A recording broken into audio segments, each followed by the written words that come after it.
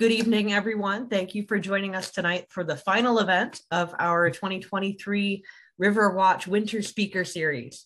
For those who are not familiar with Illinois RiverWatch Network, RiverWatch is a community science organization, and we train volunteers to monitor water quality in their own communities.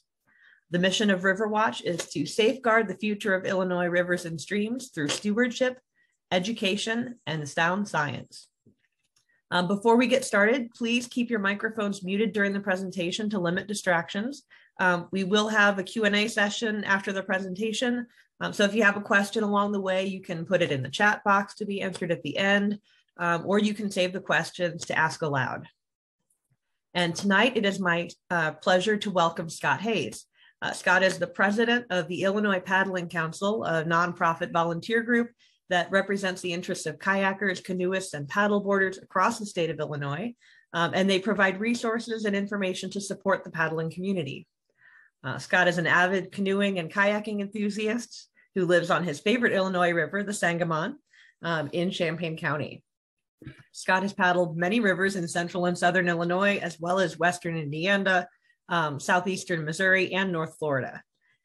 In addition to his role with the Illinois Paddling Council, Scott is a trained RiverWatch volunteer and is very active with the Upper Sangamon River Conservancy. And tonight Scott is joined by James Tracy. James is the secretary of the Illinois Paddling Council, a published author, and a kayaking enthusiast. He predominantly paddles in the northern Illinois region and has personally explored the majority of that region's rivers.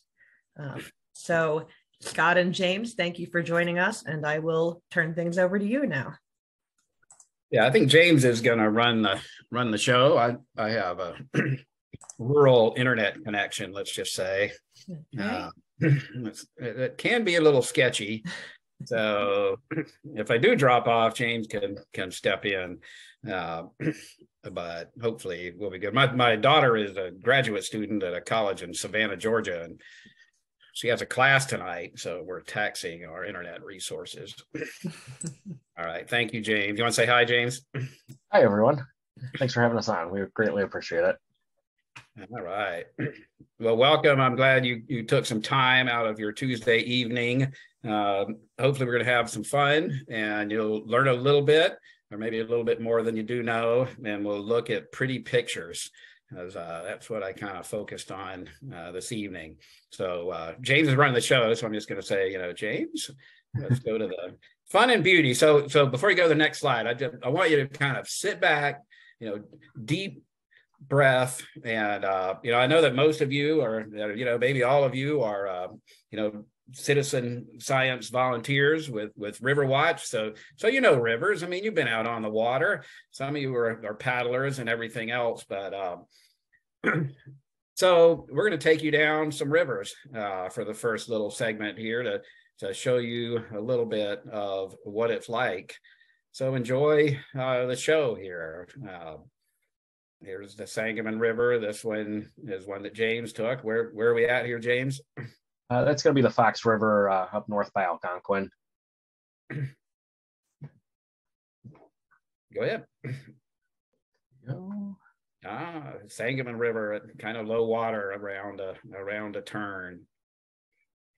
And this one's going to be the Illinois River downstream from Ottawa. It's right near Buffalo Rock State Park.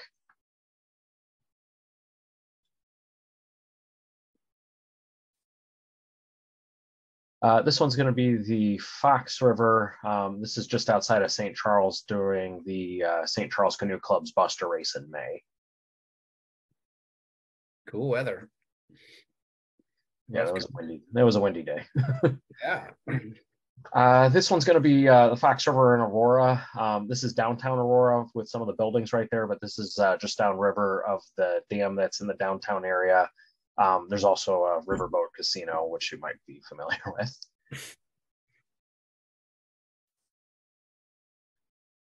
And then this one's a Lowhead Dam in South Elgin. There's a couple of different dams in Elgin, but this is going to be the southernmost one. This is the Fox River. This one is, let me think. Oh, that's North Elgin, right after you go past the library. Now we're back on the wooded Sangamon River, and this kind of gives what we were trying to do was give you some shots of some of the more urbanized rivers, some of the larger rivers, some of the smaller, more intimate rivers. This is a good feel for the rivers, central and downstate. And here's a few more folks in the summer season on the Sangamon River. And these are mostly in my area of Mahomet. And we go out in the early, it's probably a March float trip, and hardly any green on the trees. It's still a nice time to go. And again, that's our USRC on the Sangamon River, probably that same trip. And here we are. Of course, you can see the trees are a lot nicer. Things are looking a little better.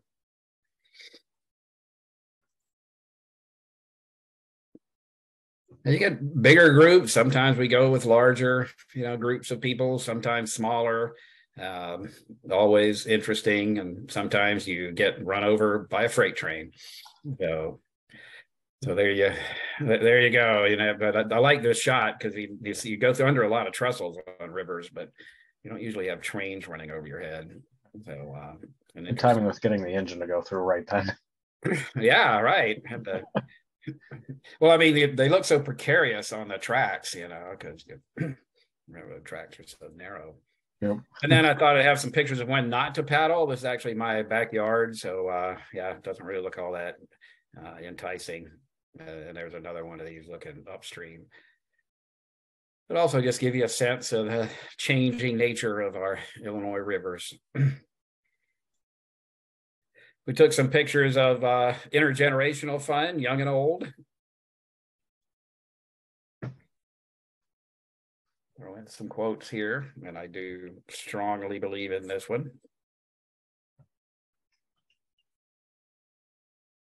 This is my daughter many years ago. She's 25 now. Young people paddling at flood stage. So this is a road crossing that's over flooded. Father and daughter. And she doesn't look real happy, but always a good time on the river.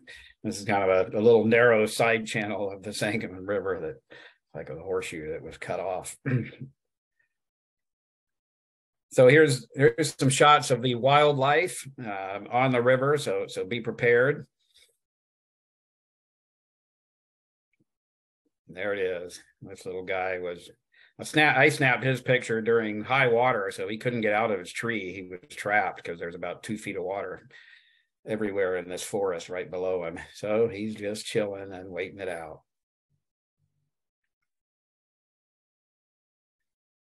I don't see that many beavers, but you can certainly see their damage along the way, different places on almost all of our rivers. And if you live in the suburbs, this is the ever popular white-tailed deer. And when you see them on the river, they look a lot nicer than when you see them crossing in front of your car in the headlight. So look up while you're on the rivers. What is that? Is it a bird?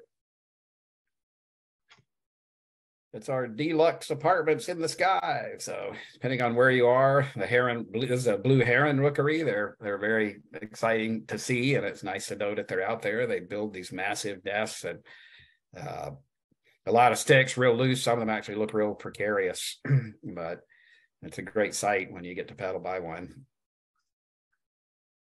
And another shot of the herons looking further back. They're all around here. They love the sycamore trees. And there's one of the residents, and you can see them real well when the sycamores first bloom, but once they leaf out, you never see them at all. So nice shot that one of our members got. And finally, our American bird, the bald eagle. So depending on where you are in Illinois, you're going to see more or less of these, but they do love rivers. They do love fish. And it's exciting to me because when I was growing up as a kid, and that's probably true for a lot of you folks, I mean, we hardly ever saw bald eagles, and they have really made a triumphant return to our waterways and rivers. All right. How'd you like the trip? So I hope everybody's excited about paddling. I'm going to turn things over to James to guide us through. James has been working on our mapping project, so we can talk about where and how to get there. So, you know, some of you, of course, live real near your favorite rivers, but if you'd like to explore Illinois, this is that portion of the program. Let me take a look at some map resources. Go ahead, James. Yes. So on that note, I'm going to jump out of the slideshow and pull up kind of the map project that we're working on. Something that I actually had to look up and verify. Did you know that Illinois has 86,000 miles of river? Sounds like a lot, but it's especially a lot if you look at all the other states that are east of the Mississippi River. We're the highest, so you got to go out west for states that have more river miles than Illinois. Illinois, you know, truly has lots of rivers, and it's you know, kind of unknown until you actually start looking at it. So kind of along those lines, let me get the map pulled up here. Can you guys all see that? Hopefully, yay, nay. Yeah, we can see it. Oh, okay, cool. Thanks. Sorry, I'm juggling 3 screens here. So, yeah, so with all the different rivers in Illinois, a good majority of them are going to be in the northernmost region, like kind of north of I-80 or so. Downstate does have a bunch of rivers, and as you'll note, a bunch of our state's border is actually rivers, most of which being the Mississippi River over on the west here. But we also have some Ohio and Wabash down to the south and eastern portions as well, too. Cutting through the middle of the state, you've got the Illinois River, which goes on for about 300 miles or so down through Peoria, and then eventually joins up with the Mississippi down by St. Louis. And then all over the northernmost portion here, you'll wind up seeing lots and lots of different rivers, not just in downtown Chicago area, in the Des Plaines and stuff like that, but out west, you've got the Fox, you got the DuPage, Des Plaines, Kank, Kishwaukee, Rock River that goes up into Wisconsin as well too. So truly, when we were looking through the comments before, I saw a couple people saying, you know, Aurora area, northern suburbs like Hoffman Estates, I think a couple others as well. We're actually in a really good hotspot for both rivers. Most of these rivers you can kayak or canoe on. For different reasons, I don't always recommend like necessarily getting out on the water, depending on the time of the year or the boat traffic or, you know, things like that. But technically speaking, like if you wanted to pull your boat out and go hit up any of these rivers, you could. So it's very important, and you know, it's a big part of our state that you know, I don't think a lot of the general public realizes until they actually like get a closer look at it. So that's why it's kind of a thrill to be here with you all, and you know, I'm just so happy that you know, there's other groups out there too that are looking to monitor and protect these rivers, because we have so many of them. It's a huge resource for the state, and honestly, it's just you know, something great that we can all do to, you know, just keep it clean and, you know, share it for future generations. So, so yeah, that's kind of my little spiel on you know, basically a good chunk of the river. Right now, we're working on mapping out the entire state, basically looking to block out all sorts of different points of interest. Let me fiddle around with the map here, but yeah, basically Illinois has lots of dams, you know, depending on your feeling about it. You know, something to just be wary of, especially on the Fox River. You got about 16 of them going from state north to south. Likewise, there's lots of launches all over the state as well too. So part of our organizational theory is like, hey, if people are going to be out on the water, they should be informed. One of the best and worst stories that I ever heard about paddlers was there was 3 women that I was reading about in a news article. They decided to take some tubes out on a river and kind of do a lazy river in the middle of summer type of thing. They didn't know what they were doing. They just pulled their car up to a river and got out and started inflating. But someone walked by and they asked them like, hey, does this river, like, how do we get back to our cars afterwards? And the person jokingly said, oh, the river goes in a circle and you'll be back here within 2 hours. The women didn't realize that person was joking, And 9 hours later, in the middle of the night, they had to get saved by the fire department. So fortunately, they're okay. So, we can kind of have a laugh about that. But, having good information is very paramount to making a paddle trip safe and enjoyable. And knowing where your boat launches are is obviously a key part of that. So that's something else that we've got to designate here. Likewise, all over Illinois, there's lots of different outfitters and clubs. If you don't have a boat and you're looking to rent, there's places that'll shuttle you back and forth and, allow you to rent boats, which is fantastic. And then likewise, there's actually a lot of different points of interest across many of these rivers. What some people don't realize is there's actually a couple of small rapid sections on Illinois. Most of the time you think of whitewater rafting, you're thinking like, hey, Colorado River, let's go down the Grand Canyon or something like that. Illinois doesn't have anything quite like that, but we do have a couple of different rapids areas all over the state. Likewise, there's statues, there's, Frank Lloyd Wright houses, there's all sorts of stuff that goes along all the different rivers. So there's really a lot of cool, like just tidbits of trivia that's all over the state that, you wouldn't necessarily be aware of that we're trying to go through and catalog. So that's kind of the map project in a nutshell. Scott, before we move on, did you have anything you wanted to add to that, or? Yeah, I was just thinking, maybe zoom in on one of the rivers, because I just want to point out, how good this map. I mean, James has been working on this map and we're going live. So really there are just hundreds of float trips here, because, you get a little bit tighter, you can see exactly where the launch sites are. Our goal is also to create mileage in between, so you can get a sense of, the kind of journey that you're going to set out on. But just like that anecdote that James provided, it's so critical that you review the map, what you're doing, what might be found along the way, such as low head dams, and where you're going to take out, you're going to park the car. I did something on the Sangamon River where I parked my car, what I thought was about 2 or 3 miles downstream. Well, because that river made a big loop and turn, that was my Sangamon River. It ended up being, I was on the river for like 5 or 6 hours. And again, just like James said, I ended up being on the river after dark, and I was getting out of the forest preserve that was actually locked up. And that's where my car was parked. So, planning goes a long way. I'll just say that. I won't tell you the end of that story, but it is very important. And that's one of the things we hope to do with our map. So, please take advantage of this. I mean, we haven't put this live yet. And I also want to say, if your river is not on this map, and maybe as James zooms out, you see a lot of places in Southern Illinois that we haven't mapped yet. And there are rivers like the Mackinac, the Sangamon, the Middle Fork, the Big Muddy. There's the Cache River canoe area down in the southern part of the state.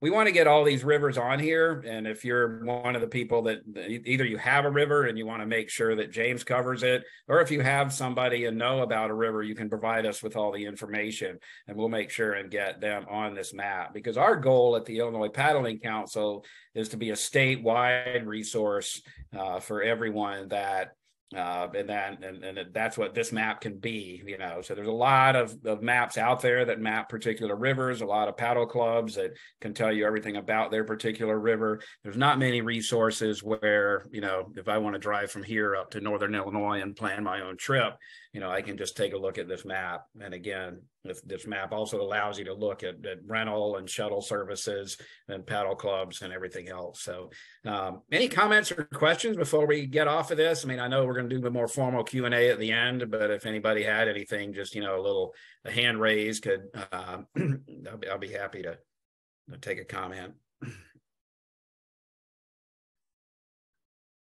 All right. Okay. Well, like I say, this is still, we're moving along with this, and it's a work in progress. So help us contribute to it. And if you see a mistake or something that you're, confused about, or say, why isn't my river here? Or what about this launch? Or what about this company? Just let us know. We'll add it to it. All right. Well, hey, we get to go down the rivers again.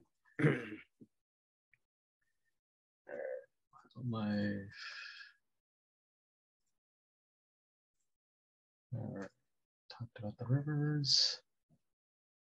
Oh, okay. So 2 other Illinois river paddling maps. There's another website out there, paddleillinoiswatertrails.org, where a lot of people are doing journal entries on different sections of the river. And then my own personal blog site where I've journaled a bunch of the entries of rivers that I've done. When I was introduced, I think it was mentioned that I've paddled a majority of northern Illinois rivers. Each one of them has a journal entry with pictures and take-ins and takeouts, and if you should paddle this or not. So if there's a river that's close by you in the Chicagoland area where you're like, hey, I wonder if I could do this, feel free to check it out, and I'll probably have the answer for you. Yeah, I want to stress, I gave Danielle an abbreviated version of this slideshow. It's really big because of all the pictures, but I'm providing Danielle with a link that has just the slides that have all these links in them to different internet, resources, and all these are live links. And so you'll be able to have access to that, and you can use the links within this show to find all the different resources that we'll cover. So yeah, finding friends on your river. So connecting with the people. So there was the map if you're doing your own trip. If you want to connect with other people, this is me, of course, on the along the Sangamon River in our collection of canoes, and all of our canoes. We sponsor regular float trips and provide these canoes for people to use, and we provide transport too. So if you're interested, and we're not a charging shuttle service, although we don't. You can't come to us and say, I want to make this trip and we'll move you around either. We do, regular monthly or bi-monthly trips and annual cleanup and a few others. But when we do trips, you can just join us and use one of our boats at no charge. We do accept donations as we're a volunteer nonprofit too. That's the Upper Sangamon River Conservancy. But so that's one option. I've been joining a lot of Facebook groups. So if you are on Facebook, take a look at some of, click on some of these links. And this is by no means the be all and end all of Facebook groups. The nice thing about the Facebook groups that I have seen is that a lot of these are meetup groups. And so you can say, I want to do this trip. Is anybody interested in joining me? Or somebody will say they're going to do this trip, and you can join us. The other thing is that people post, regularly post pictures from different rivers and what they're doing. You'll also hear about events. So I've divided them, roughly by region, and so wherever you are. But again, I think I've joined every one of these groups myself, and so my Facebook feed is not really full of political news. It's full of kayakers, because once you join a Facebook group, you get all of the posts, so it's a lot of fun. And like I say, this is not all. Once you click on one or two, it'll actually give you suggestions of other groups, just like they do. I don't know. Just click on Central Illinois Paddling Meetup. That's one of my favorites. No, the second one down, I think. And I don't know if I had. So if I have anybody on the call that's in one of these groups, this is your time to speak up and tell us a little bit about your group. Hey, look. Hey, look, it's the RiverWatch Winter Speaker Series with Scott Hayes. That looks exciting. Of course, Scott Hayes went to all these groups and posted his own presentation. Be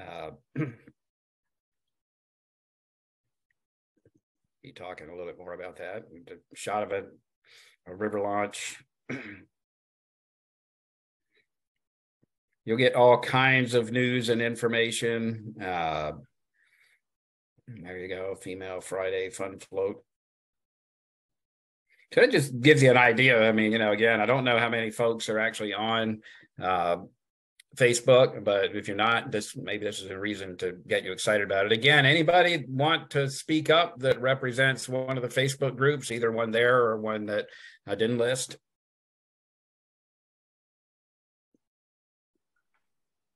All right, last chance. I mean, James is with Nick. I don't know if you wanted to say something about them, James. Yeah, I'll chime in on that one. Nick was a group that I didn't found, but one of my friends joined up with that pretty quickly and got me into it many years ago. So I'm kind of biased towards it. It's one of my favorites, but honestly, over the years, I've made countless really good friends on this site. Basically, it's just other people in my area, and we can talk rivers and paddling and whatnot. But the nice thing is you can find people who are to your pace. Some people when they go paddling, I say paddling, but they honestly just want a float trip. They just want to kick their feet up, taking some sun, work on their tan, this and that. I'm a little bit more adventurous, so when I want to push it, I want to do like 15, 20 plus miles per day. explore somewhere that's a little type of thing. I've been able to find lots of people who, are kind of up for the same type of trip as me. And, we've done overnights together. We've done all sorts of different states together. We've discovered some new rivers all together. So it's really been a positive experience. And, it's nice because, we might disagree politically or religion or, whatever else and all that. But at the end of the day, we've got this thing in common, and we can kind of break down all other barriers and just really take something in together. So personally, I recommend Nick. Everyone's usually pretty friendly there.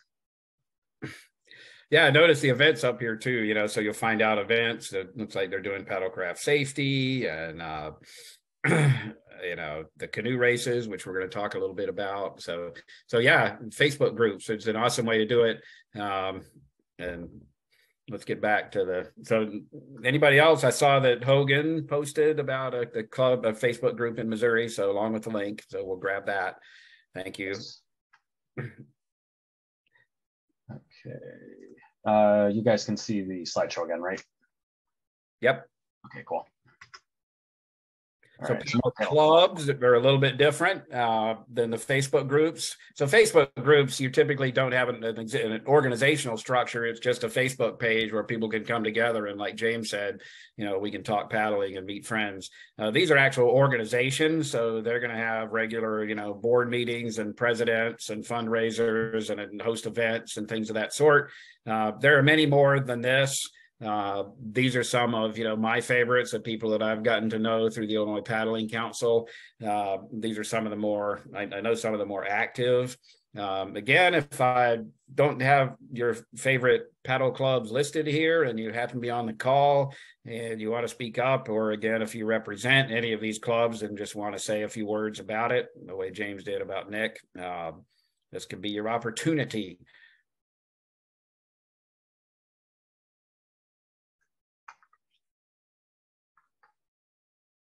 All right. So all of these are links. All of these links take you to the website of these different organizations. And as you can see, a lot of the rivers, like Potawatomi paddlers, most of these places are named after rivers. They're on the Kankakee. And Prairie State Canoeists actually cover a lot of rivers across northern Illinois. Some of these actually I didn't list a St. Charles Canoe Club.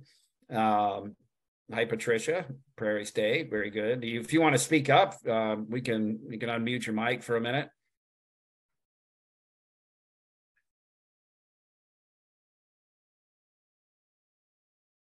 There you go. Okay. Hello. Wait, I was not hiding myself. Oh, well. I can't see what I look like. Can you hear me okay? Yep. Yeah. Okay. So this is my husband, Steve, who has been in the club for how long? Prairie State Canoeists? At least 25 years. Oh, honey, he said he was in 25 years when I met him 12 years ago. And I've been in this club for about 12 years. And what you said about making friends, that is so true. But this particular club has a lot of classes for people early in the mostly early in the season. So look for them on our website. Very safety oriented. Anything else to say? No, we've scaled back a little bit, primarily because there's the Prairie State used to be almost canoe exclusive, and now it's reversed the other way around. So we had a lot of canoe training from beginners through whitewater. I was teaching some of the whitewater. For those of you who knew Tom Lindblade, I'm not sure how many of you do or did. He and I worked together as instructors at one time.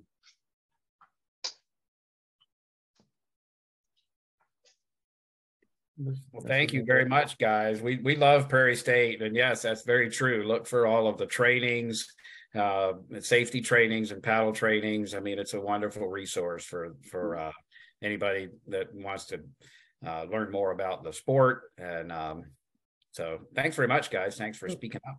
Hey Scott, this is Danielle. I did want to mention, so Hogan mentioned another Facebook group and that's the or a Facebook page, but it's for I guess you'd call it a paddle club, the Mississippi River Water Trail Association, which is kind of in the Metro East St. Louis area. Well, both sides of the river because it's the Mississippi River, so they cater to St. Louis and Illinois. But they also do a bunch of paddle safety and getting people out on the big rivers. So if people are interested in that sort of a water experience, that'd be another group to look into. Yeah, thank you. I mean, our little talk tonight could go on for a long time because there's so much to do. And, the more I look to kind of filling up this presentation, I'm like, wow, I could just keep going and going. So again, you can see that all these are hyperlinks. And like I say, Danielle can provide these slides if you're interested in, but, you can Google things too, but sometimes it's better to have, the links to the actual group. That way you'll get there. Let's take a look at the next slide, James.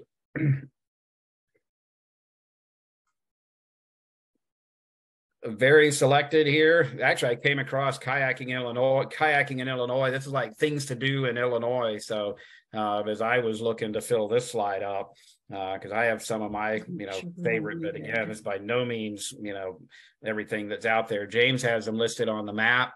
So these are just a few. And once you get started, you can always find other resources, but you might want to start your search with kayaking in Illinois because it links to just about every there you go. Thank you, Marty.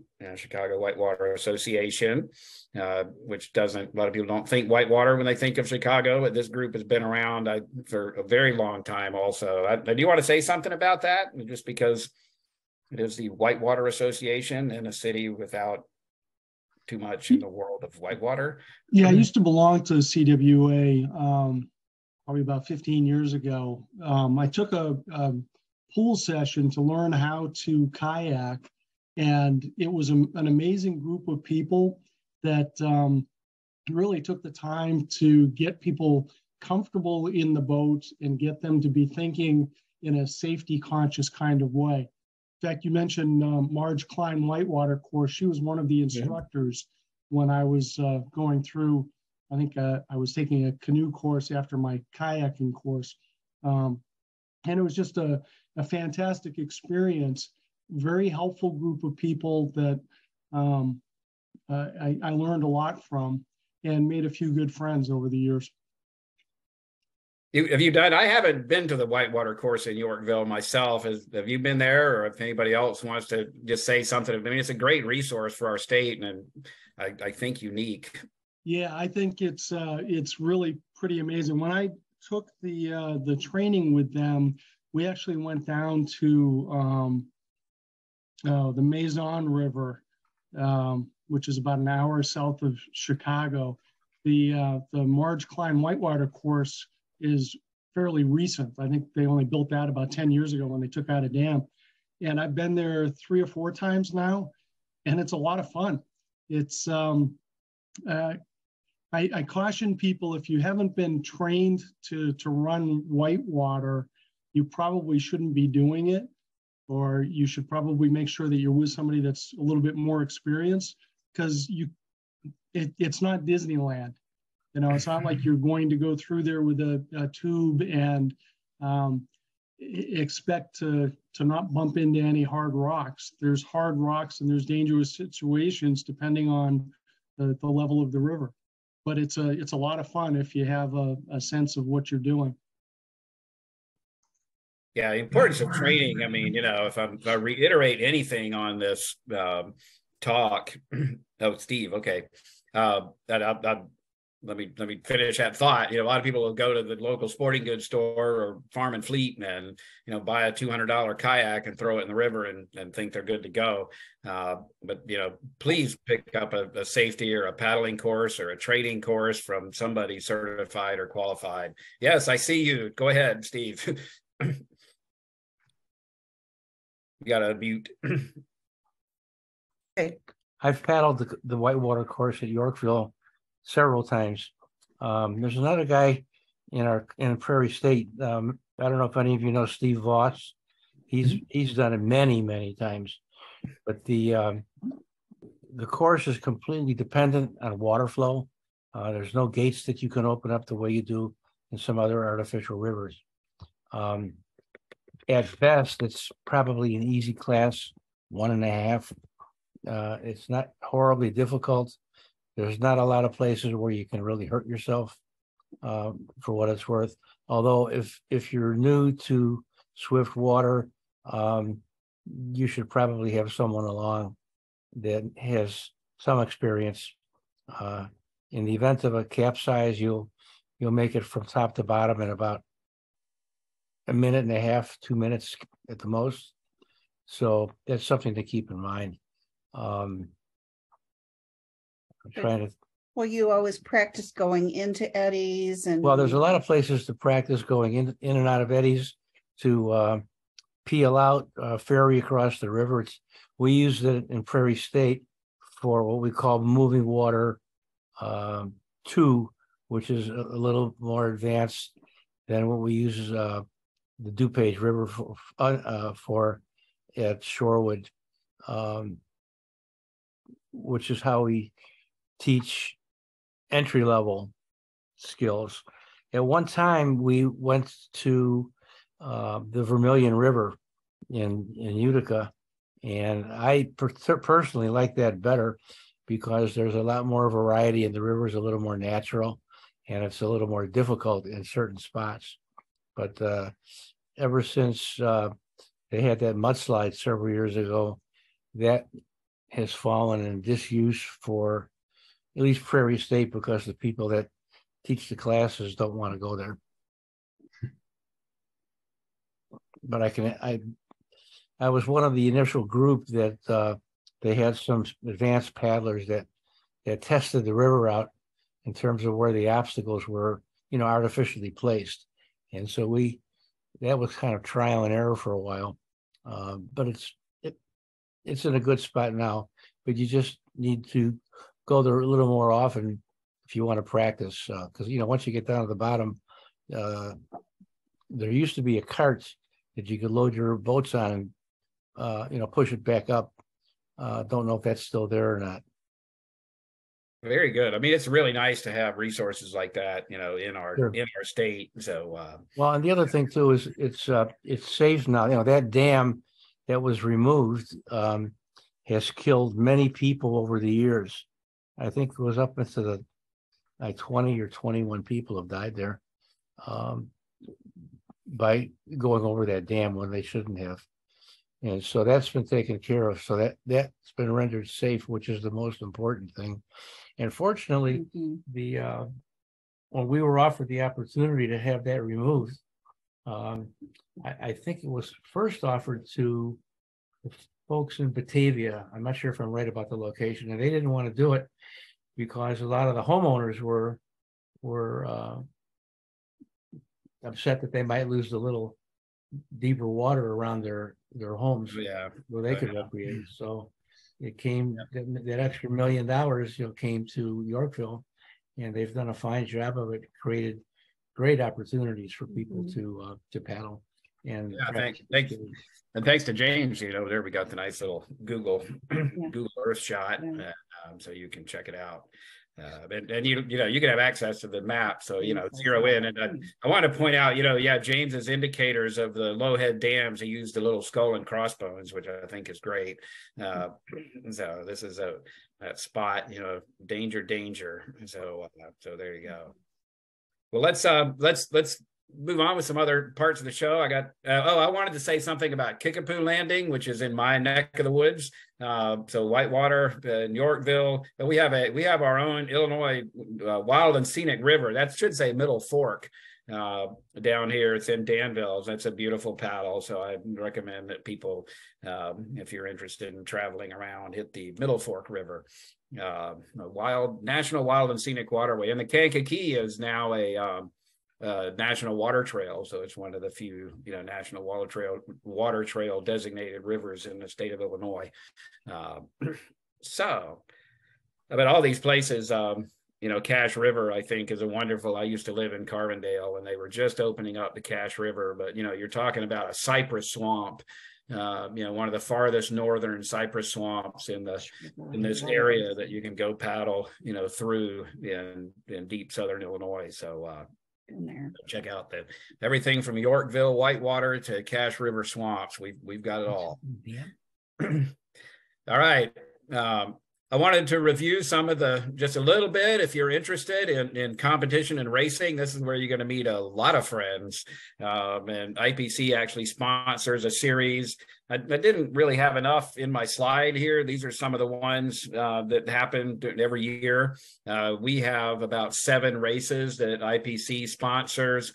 And it's kind of cool because we tally up points across races for people that, depending on where you place, first, second, and third. I think the first 10 finishers tally up points, and then across races, we add those points together, and then we have a points winner for seven different races that occur every year, and then we award the Illinois State Paddling Champion at the IPC annual dinner. If you're interested in races, it's probably going to be a Northern Illinois kind of a thing for you, because if you're in Central Illinois or Southern, we're really none of I think the furthest south is in Pontiac.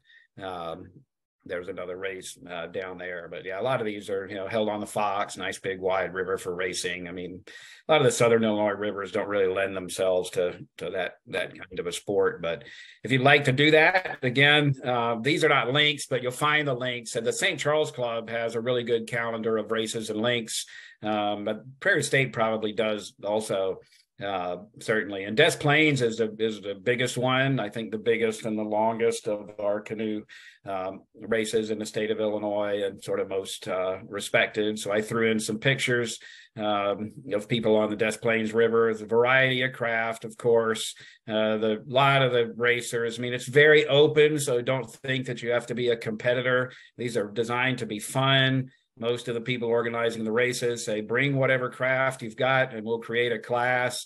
They typically have classes for people in age groups and age ranges. And I'm not even sure what all, and I don't know if Marty or Steve wants to comment on how that works, but they're just very open. And I think that's the main message that most of the people in the competition side of things would like to get the word out. Don't feel like you have to be some sort of competitor. But anybody want to follow up on that? Yeah, I'd love to chirp in on this as well. So they actually have 2 races that they do on that day. The main one's 18.5 miles. It's a good chunk of river. Some of the best people will take about 3 hours or so to finish it. There's more casual paddlers who will do it in 4 to 5, sometimes 6 hours or so. They also have a mini-thon, which is 5 or 5.5 miles up from the finish line. The finish line being, right there. Well, I think that isn't that shot the finish line? That's the finish line right there. Yeah. So basically, you've got 2 different options. There's a lot of parents and kids who will do the 5.5 mile stretch. Allow something fun for the kids to do without it being like an overwhelming type of day. And the other thing I wanted to mention too is if you guys look closely at some of these photos, like this person's in a wreck kayak, this person's in a pretty fast canoe, this one's on a stand-up. If I go back to this photo, like someone's racing this big honking aluminum canoe. Like they're not going to win any awards or set any time records with that thing, but they're just doing it to have fun. So if you've never done it before, it's a really great experience, regardless of like what kind of boat you have.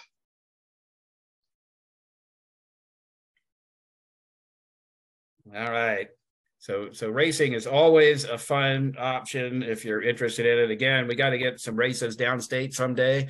But again, it's a short hop up to that area, depending on where you are. All right. Well, switching gears a little bit.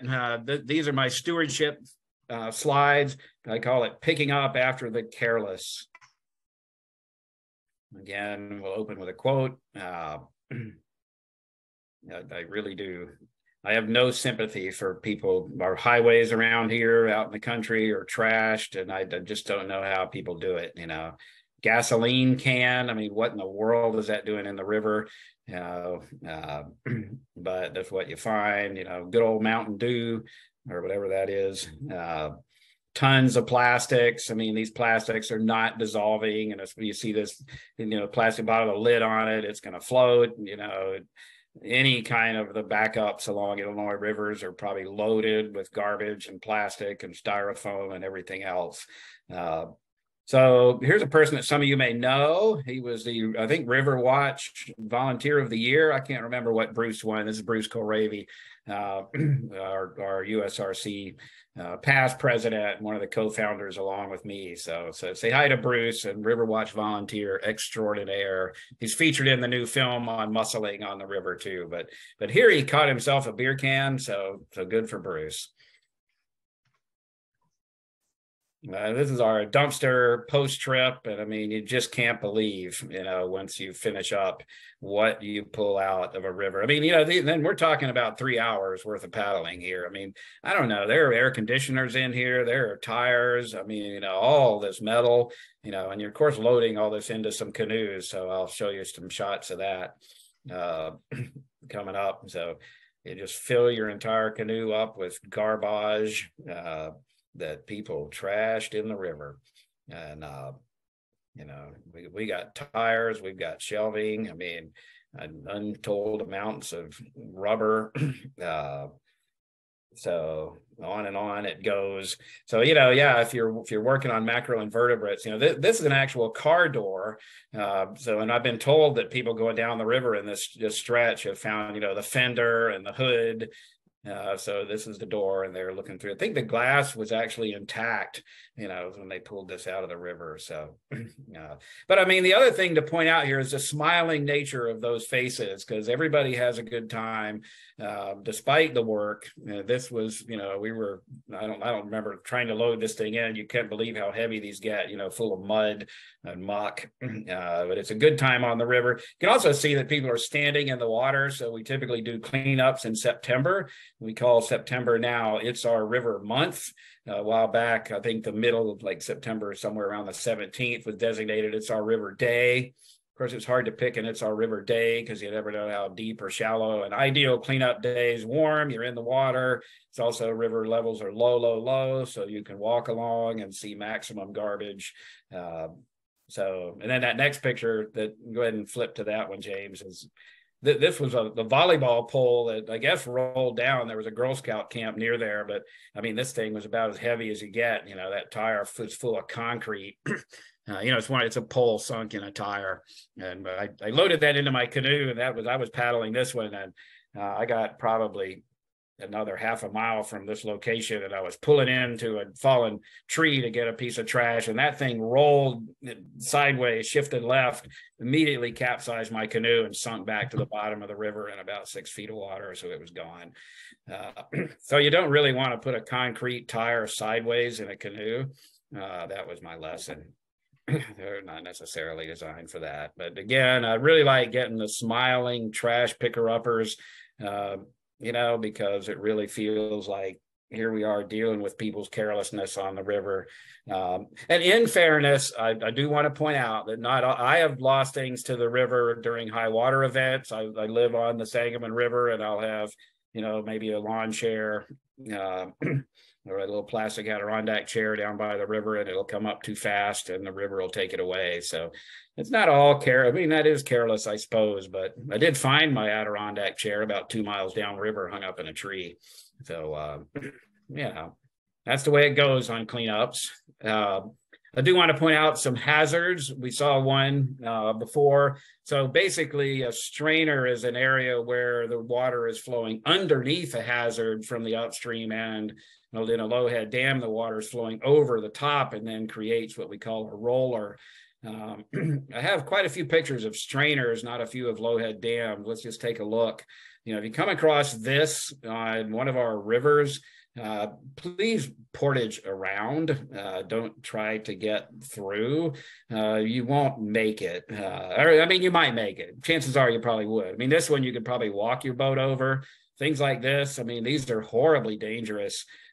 Even though it looks kind of simple. And we also heard a little bit about them actually last week, a little plug for RiverWatch speaker series. We talked about, river blockages that are good for macroinvertebrate populations. Probably I'd didn't catch all of that presentation, but this one's a little simpler. I don't know if you're going to find it, but these fallen trees, again, used to create real genuine, hazards for anyone going down the river. And here's an area of just a huge, pile up of fall. And this is not like after a tornado or something like that, which, you'll see these scenes all the time of dead trees everywhere. This is normal.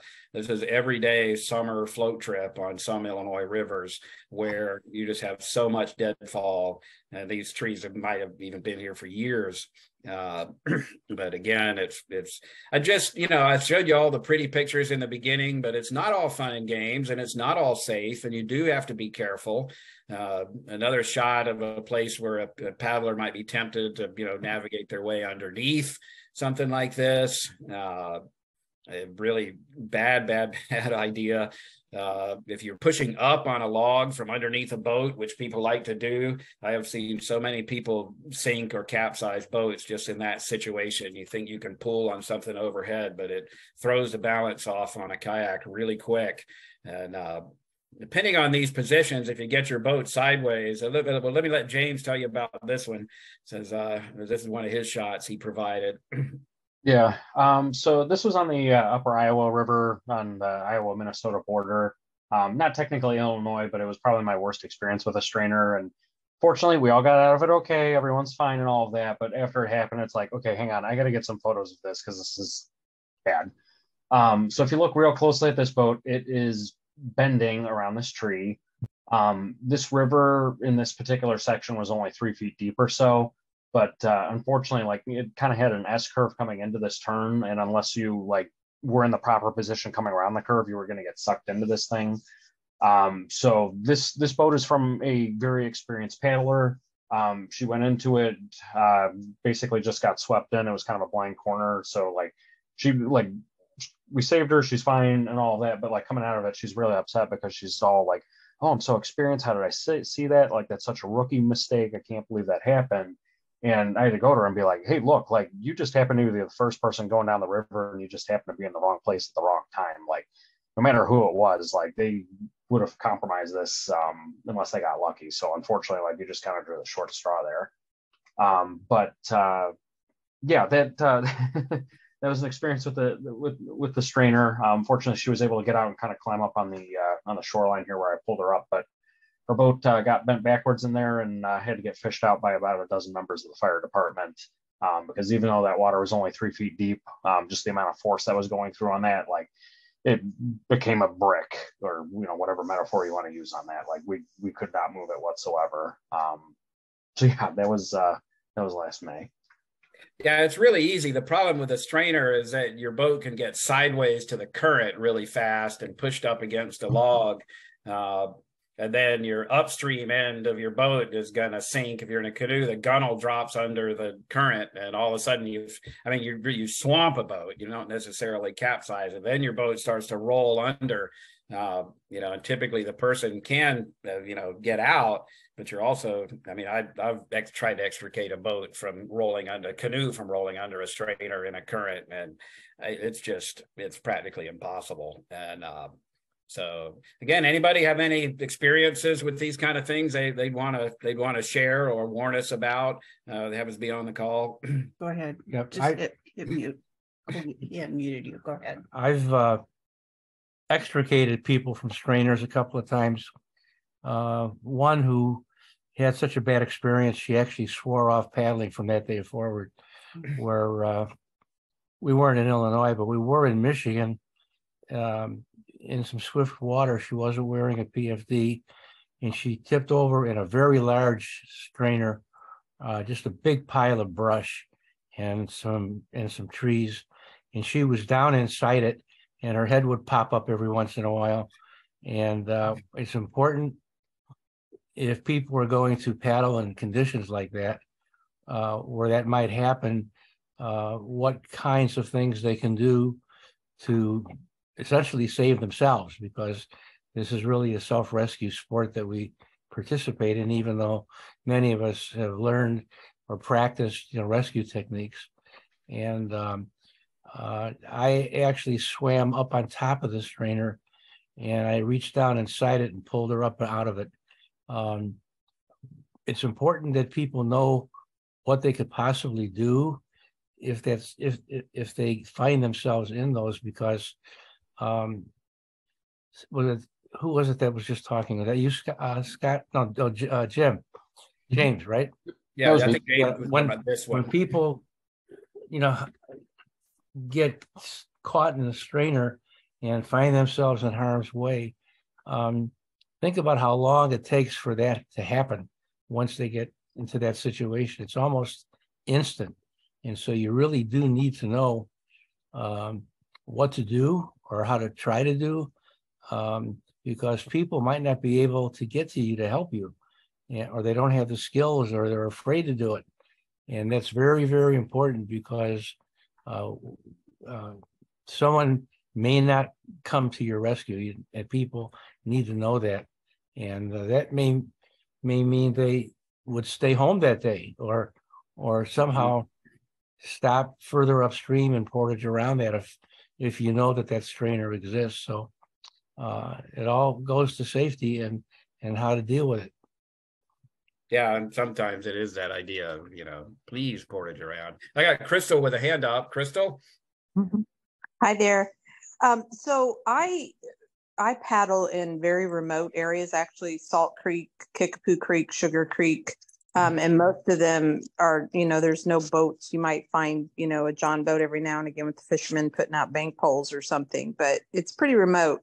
It's pretty shallow and it's very narrow. So self-rescue is usually, you have a better chance than being on a big river or whatever. But I mean, so many people that have taken up kayak in the last few years, kayaking, paddling or whatever, like safety they don't appreciate the need for safety. Probably they just kind of take it for granted, in shallow waterways like that they're not in dangerous way. So I don't know how we can help folks, like newer kayakers. I mean, it sounds like most of you here have been in associations, you're whitewater paddlers and, have a lot of experience. But to someone who's just, I think James said it earlier, just wanting to float and get a little sun or whatever, they really do not understand how quickly they could get into a situation like that. And especially the waterways I'm in, which are becoming more popular because they're easily accessible. There are so many down trees in that. So of course there are a lot of strainers and hazards under the water that you don't realize until you get a bump on the bottom of your craft. So, and wearing life jackets, interferes with tan lines in a lot of people's minds. So I'm just trying to figure out how to not be the super nerdy girl. Cause I also was the former lifeguard that, had experienced a few bad situations. I grew up tubing on the current river as a little kid. I myself had been caught in weird situations where luckily I just had enough intuition to get out of them, but they could have been really bad. Which probably gives me a little better appreciation, but I don't know how to get to those people that, are the casual floaters without coming off kind of self-righteous and weird about safety. And I really would like to inform them. I like this picture because, thank James for snapping it. Cause I mean, I've been probably every year I get, and I take new people out because, USRC provides boats and says, okay, well, then I'll do a trip that is for, newer people. And I try to say, do you have some experience paddling, because I'm not going to put you in a canoe. And I put people in canoes. They have no clue what they're doing. And personally, a canoe is harder than a kayak. And sure enough, you come up and whack into a strainer and then they're underwater. But I mean, the picture, I mean, the last thing I ever do if somebody's in a strainer or caught in the situation is break out the camera, so nobody ever sees it. And, I'm like, so I appreciate when you did this is a really vivid, I mean, you can see that thing bent. You can see that water. I mean, that just looks dangerous. So yeah, Steve, go ahead, Steve. Get closer. About that comment that Crystal, you talked about people just kind of go along and don't worry too much about safety. The problem is, in part, there's no one to really promote that to a new person. They, as far as they're concerned, the best part about beginning to get into kayaking, I don't see it with canoes so much, although it's possible also, is that, hey, I got a great deal at Walmart for a kayak, and they gave me a free paddle to go. What do you think? and sometimes I ask them what kind of life jacket that they bought. They said, well, I didn't have enough money. I'll buy that next week, and or something like that. So you need to be able to impress upon people that, wearing a life jacket, and, we've all probably seen the arguments online about the pros and cons of what people think about life jackets. And people should join a club, or the smart ones will find a class somewhere and learn a little bit about it. Or hopefully, like I found a class and I got mentored by some really, really good expert paddlers who were people who tripped in the boundary waters, or they paddled whitewater. If you really want to experience whitewater around here, go up to East Race, in Indiana, where they have whitewater courses that have Olympic trials in them. Because you can control the water flow there, and that'll humble you real quick if you think you're going to be okay. One of the things that when I see people putting on a river, a couple of years ago it happened on the DuPage here in Winfield, where Patty and I live, is just remind people, say, hey, I'd suggest wearing a life jacket. The water is really high today, and it's moving pretty good. And somebody drowned here last week. And they don't like to be told that, but they do need to hear it. I have a good friend that I paddle with, who I have a little tiny piece of video somewhere showing him going around a curve, and he's an experienced paddler. He had his life jacket and all that, but he was just a little bit out of his element. And he capsizes. This was in a canoe, and I said, Steve, remember one time I told you that you're not gonna figure this out till you get the shit scared out of you? And he said, yeah, it happened last week. and that's the truth. So if you have a close call, you begin to pay a little more attention to what can happen and how fast it can happen to you.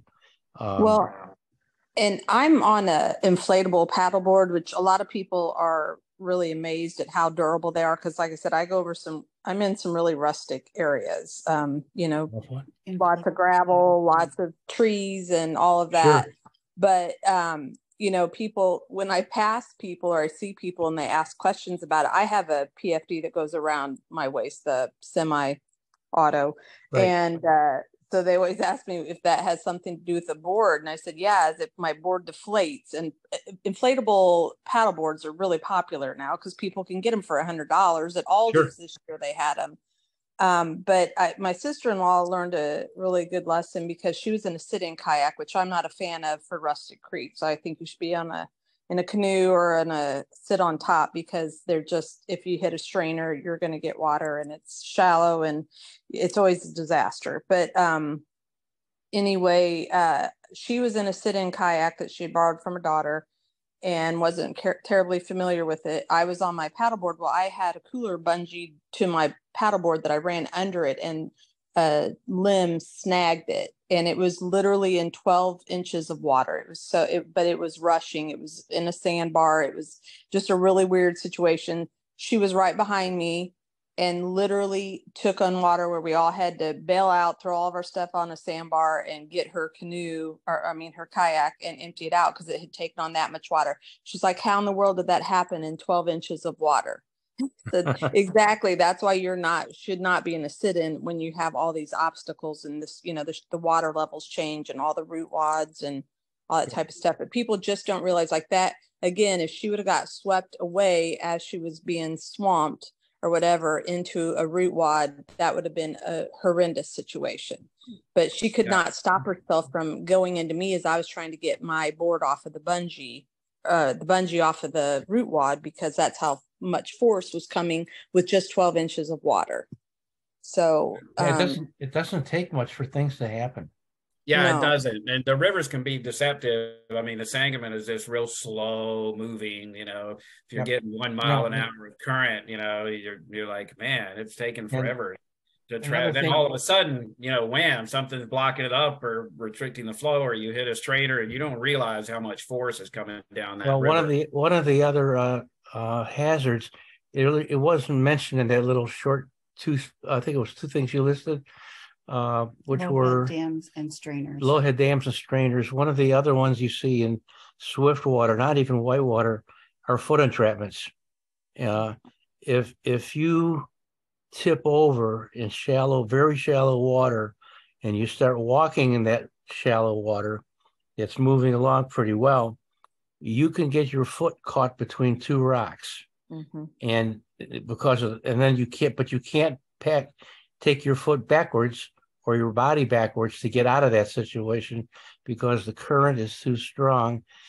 And unless you have someone there to help you, the odds are probably that you'll die. And it's in a very moderately moving water. There's no strainer, there's no waves, there's no splashing. It's very calm and quiet, and all of a sudden your foot gets stuck between two rocks and you can't get it out. Yeah. Let's the only rescue for that is from upstream. Let's take a look at just the next couple of slides. I have one potential solution. Well, two potential solutions. What happened to the other one? Yeah, this guy. Well, here we are walking through some deadfall. So you can take a river hike if you would like to. This is my buddy Jason, and I think I'm behind him. But kind of working our way. This is dangerous in its own way, and probably for reasons that Steve just related. But nonetheless, you can see the bank is kind of steep there. And so we were like, well, let's just push our way through. And then the next slide I have is I was actually doing some chainsaw work. This is, not necessarily the best idea. And as we'll find a little bit later in the show, or the last couple of slides, rivers aren't really public waterways. I mean, unless this is your backyard, you shouldn't be working on the river with a chainsaw. But do note that this river is about a foot deep, shallow water. He's just, removing something, segmenting the log out so it doesn't cause trouble downstream. But again, I hesitated to put this slide in here for last week's presentation, because I think the message that we got, or not last week, but the last speaker series that Danielle provided, basically talked about the health, of blockages. So, sometimes we do there is a good reason to leave strainers alone. And so we should bear that in mind, and kind of juxtapose that against, safe passage or how you get around. But again, the message I want to give everybody today, is really, just portage around. But again, depending on your current, you can hit them fast. And just like James related, I mean, the person that did the one in that picture is, was an experienced paddler. So it happens to the best of us. But again, different options. And the last thing I want to show, I didn't have James had a slide of a Lowhead Dam in the show right at the beginning when we were showing you how pretty rivers were. This I just pulled off the internet. IPC has a really nice Lowhead Dam simulator, little plexiglass. We're going to have that at Canoecopia next week to really illustrate that when you try. So a Lowhead Dam, the water, as I said, in a strainer, the water is ducking underneath. Lowhead Dam, the water is going over top. There's two big hazards with a Lowhead Dam. Of course, the first is that coming up to it, a lot of times you can't see it because the river can look completely flat. And I was really looking for somebody to have taken a picture of, upstream of a Lowhead Dam to say, depending on your perspective, you might not see the line of that dam at all, and you might be on it, before you really realize it's even there. And then, of course, the second part is if you do go over it, then you get into this backwash area. Sometimes they call that a roller. You can't escape it. I mean, there are techniques, for getting out, and you can see some of that stuff online. But, you know, my message to you here is no, no, no, you know, paddle around. That's why James has created the map with the skull and crossbones on them. Do not play with the Lowhead Dam, not even a little bit. And sometimes it looks like, you know, well, I could go right over that. I mean, this one doesn't, I don't think anybody would paddle, although there are definitely paddlers that would do it. Take that back. But, you know, basically don't try it. Be aware that these things exist. And the state, I think I read, I can't even remember, 7,000 of these are still around in Illinois. I mean, that which sounds outrageous to me. I don't know what the number is. They're slowly removing them or creating things like the opportunity in Yorkville. But these are very, very deadly. And again, once you get into these boils, they're going to hold you under and keep you under.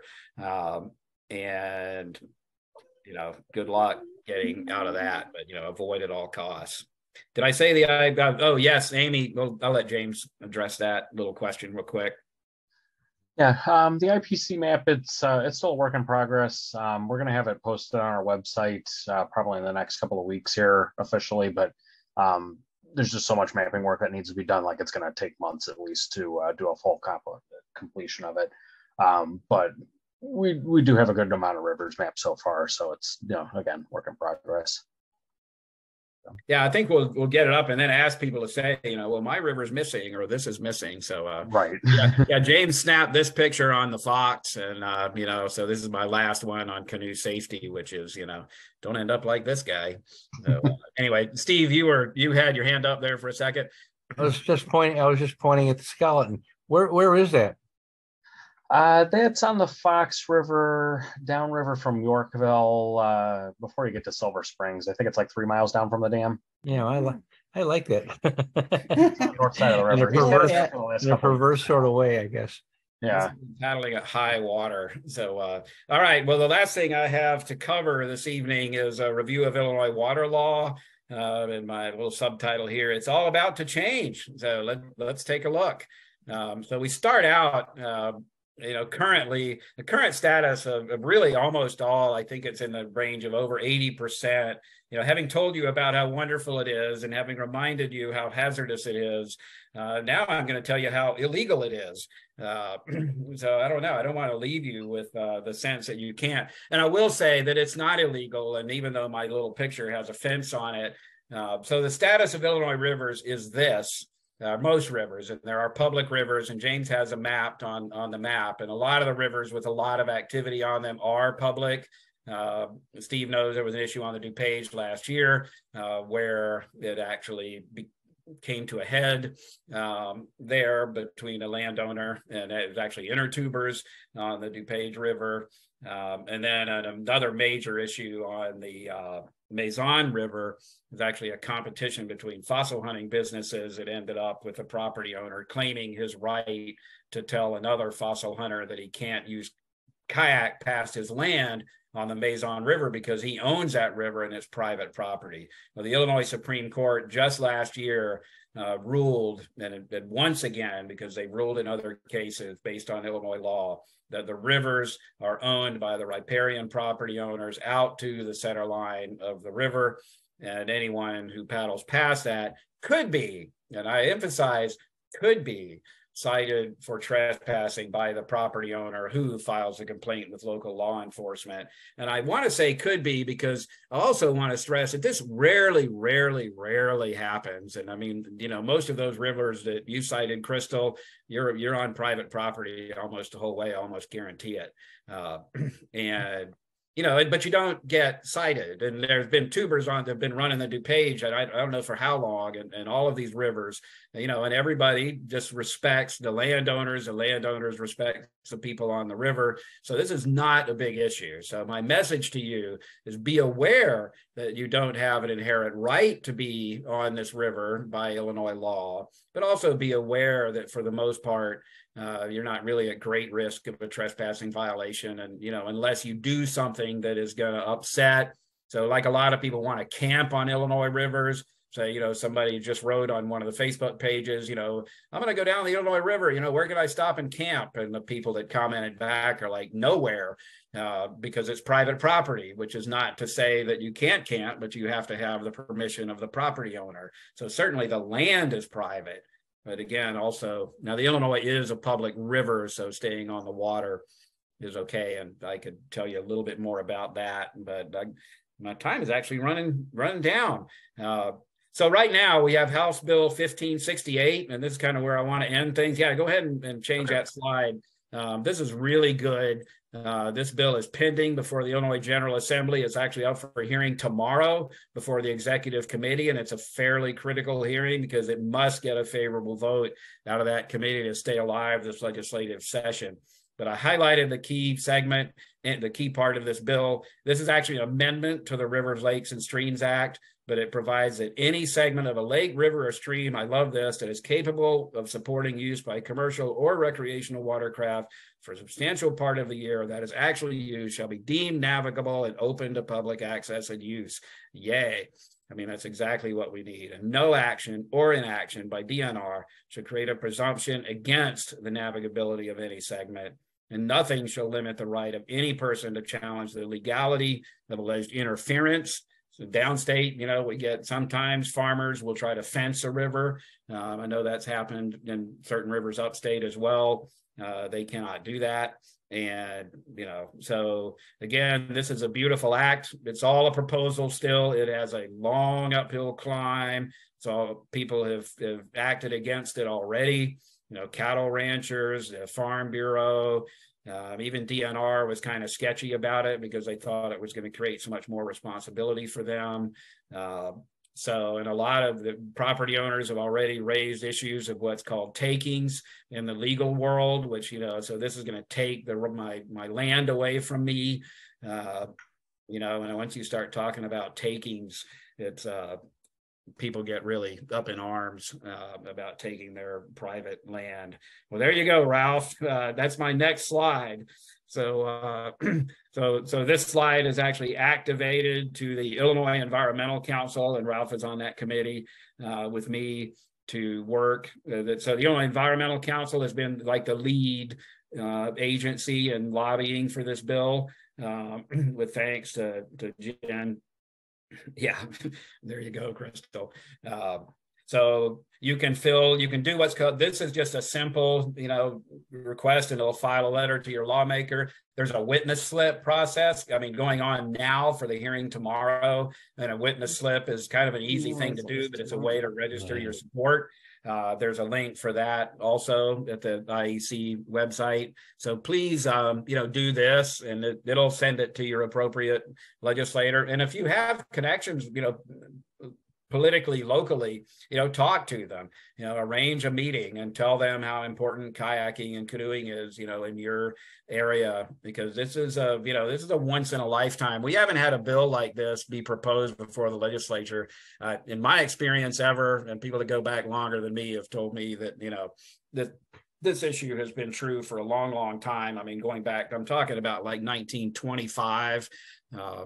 It's definitely not consistent with federal law. It's not consistent with the law, particularly in Wisconsin, which does have, open access to rivers, a law like this already in place. Most states, I shouldn't say most states, many states, I think it's about 17 or 18 states do. So yeah, let's go ahead and put the link in the chat. I don't know if you can handle that, James. That's a good idea. I don't know the best way to get it. Like I say, we'll give you these the slides with all the links. But I got 8:18 on my watch. I'm going to stop here. With one shot of the winter in my backyard on the Sangamon River. Just a beautiful shot. I love the river. And, you will enjoy it. Please, despite all of the stern warnings about safety, take that seriously, wear your flotation, get yourself trained, join a paddle club, and you will really, really enjoy nature. But Ralph, you got your hand up. Yeah, so about the House bill that is up for the meeting tomorrow at 10 o'clock, I I encourage everybody who's on here to go on that link and fill out the witness form. It literally takes just a couple of minutes. Say that you're a proponent of it. You could just put yourself. If you own a business, put that business down there. I did talk to Janet Yang Rohr's chief of staff yesterday, Donna, and she had mentioned that we have a couple of co-sponsors that are all Democrats. We do not have a Republican co-sponsor anymore. We did have a Republican co-sponsor. However, he left. He chose not to run this year, and the person who took it over is now a Democrat. So we are definitely looking for a Republican House representative in favor of accessing all the rivers in Illinois. So if you know somebody in that field, that is a House representative who is a Republican, man, it would be awesome to get that person on as a co-sponsor for this bill. So just wanted to put that out there. I also run a Friends of the DuPage River Facebook page. We have about 1,500 people on there. I also started a change.org petition to have access for everybody on the DuPage River. And that change.org petition is up over 11,000 signatures already. So we've been fighting this thing for 3 years now because of one landowner on the DuPage River who's been fighting us. So it takes one person to make it nasty, but it takes all of us to fight it back. So just encourage everybody to get on the witness page and join our Facebook group as well, Friends of the DuPage. Thanks. Thank you for having me. Appreciate it. Oh yeah, thanks for joining us, Ralph.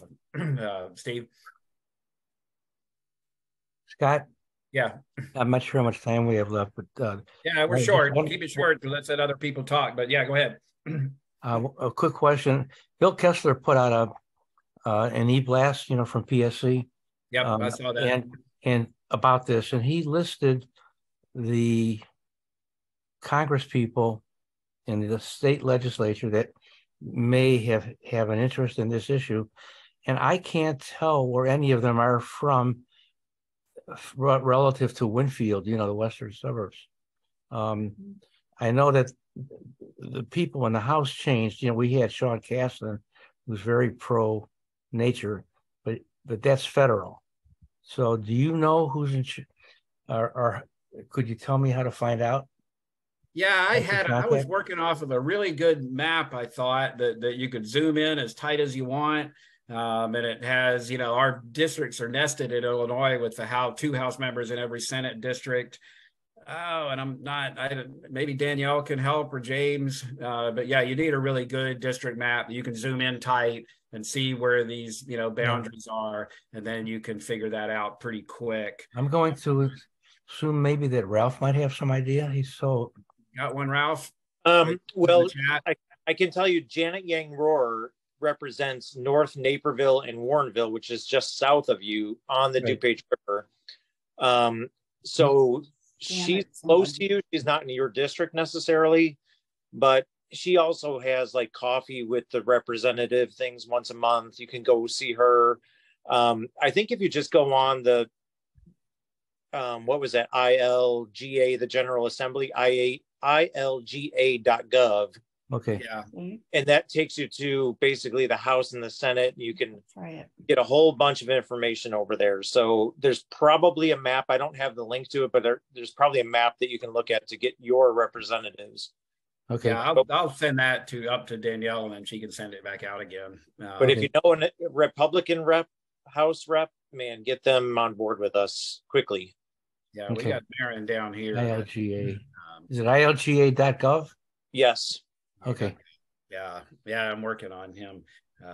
He actually said he wanted to be a co-sponsor. Anyway, anybody else have some comments, questions about anything? If we don't, I knew when I brought up the bill that was likely to dominate the rest of the discussion, but I don't really want to make it about the bill per se. There's lots of discussions going on Facebook pages like Friends of the DuPage and everywhere else where you can chime in, get information. I've been posting articles and information about this bill on the IPC web page and Facebook and everything else as much as I can. So there's lots of information, available out there. But yeah, any other, people we haven't heard from, or you want to questions about resources or paddling or parts of the state or anything else? This is Crystal one more time. And I understand the property issue and also conservation and clearing the waterways or whatever. But I do know some of the landowners that would probably allow us to go in there and clear out some of the, full on, there's like 3 or 4 trees across particular sections of water that are impassable. I know I'm always out trying to find new routes, and a friend and I spent 3 hours climbing trees and throwing paddle boards over them versus floating to see if we could go from one point to the next. But was wondering if there are any groups that do that volunteer and go in, if we could get permission to go into certain areas of creeks in Logan County to help clear away trees. Yeah, that's the problem with your area, upstate, there's all these paddle clubs everywhere. And yeah, it probably would. And especially if you have, like that picture I took, if you have the permission of the landowner, you're fine. Then you're going to start angering people that would say, well, you need to leave these blockages in the water. Again, we're talking to RiverWatch, and you can watch last week's or last session about, that they are actually a benefit to nature, I think was the summary of the presentation that we heard. Somebody could check me on that. But, I picked up the end of it and said, they're very healthy. So, you want these in the river, basically. So, it just raises interesting questions about how, we want to really manage our waterways. But I would say, a little bit of river trail maintenance is sometimes a good idea. But, it might be good to, work with science. And some of the blockages, I don't know, if they're really woody debris. Well, I don't know. I'm not going to go there because we don't have time. Right. But do you have a comment on that, Danielle, or a thought? So woody debris, it gives an additional type of habitat for the aquatic invertebrates. And then also that's also a habitat for the fish because it gives them places to hide and a food source from the invertebrates. So they serve an ecosystem purpose, but that doesn't mean we have to keep all of them there. Yeah. If one is a particular safety hazard, as long as we, use caution and maybe keep more of the log jams in places that maybe are less paddled, some of the smaller rivers and streams. I don't know. We can make a balance. Well, I wish I had a good answer for you, Crystal, though, because I hear your pain, and I've kind of done a little bit of that up here. When we can and when we have permission. And if you're working with a forest preserve, you'll typically have to have their permission. And sometimes they don't really want volunteers to do that. Of course, chainsawing in a river is pretty dangerous depending on your skill level and training. So, but you don't have to have that either. We've used chains and winches, to just move logs. So if you pull them downstream a little bit, and kind of release something or release some of that pressure, the natural force of the water, will at least create a paddleable channel, through a blockage. We could probably do a whole speaker session just on, water trail maintenance, and best practices there. There's a really great, information resources to look at. There's the danger side, and then there's the natural habitat side. So we want to be conscious of that, and the landowner side. A DNR has said, I talked to them about blockage removal, and they said, well, you can do it, but you have to remove 100% of the blockage, and you have to haul it all the way out of the floodplain of the river, because if you loosen up a blockage and a log floats downriver and causes harm to a structure, then you're actually liable for that harm if you did. I thought that was interesting position for DNR to take. Anyway, I'm running out of time. I see you, Danielle. So do you want to do some wrap up comments? I want to just say I appreciate everybody taking the time to be with us. I hope you've gotten some good resources out of it, and you can, again, I hope you look at the links and the links on the chat. And Danielle said the recording would be available. But thank you, Scott and James, for the great presentation, and thanks to everyone else who joined us tonight and provided their comments and insights. Absolutely. I appreciate it. So before the last of you go, I wanted to mention that registration for our RiverWatch training workshops is open. These workshops are designed to train new volunteers to monitor stream quality in your own neighborhood rivers and streams by collecting macroinvertebrates, those water bugs. And you can register for these and any other upcoming events we have year round on our webpage or our Facebook page. So another plug for the many uses of Facebook in the paddling and water quality realms. So thanks everyone again, and have a great night. I will have the video will probably be up in about a week, and then after that, and then if you want those links, feel free to reach out to me at the RiverWatch email account. It was probably in a link that you would have received, or an email you received earlier tonight, and we'll get the presentation links to you. Yeah, I put my email in there too. If you want to email me directly with anything, requests for the slides or whatever, or any other information, you can feel free to reach out to me anytime. And I'm also on Facebook, easily findable. You can message me there. Thank you. All right. Thank you all. Good night. Good night. Everyone. Enjoy your paddling safely with a life jacket. Always. And training. What you'll find if you join a paddle club or a Facebook group. There we go. Thank you, folks.